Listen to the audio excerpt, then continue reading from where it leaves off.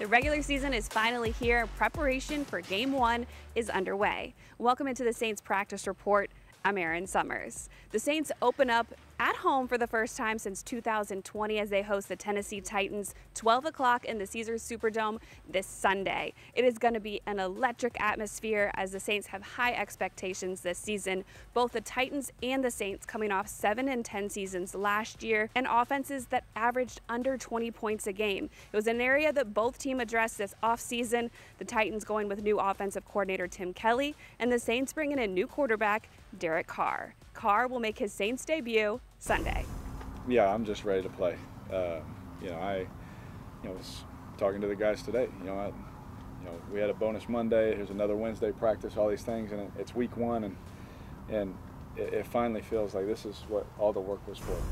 Carr will have a lot of offensive weapons to work with. The return of wide receiver Michael Thomas, Chris Olave, Rashid Shaheed in their second season, and a very packed tight end room. One of those, another former Raider, and tight end Foster Moreau. It's the first one of the year.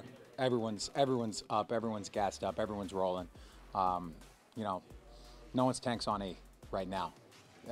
It's a fun time. It's an interesting time.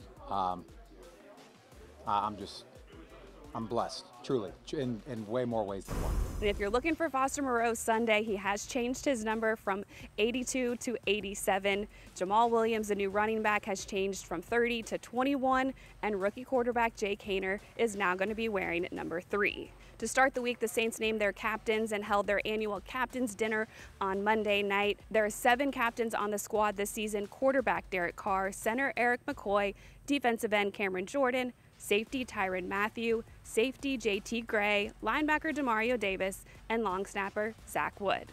Injury update after practice today.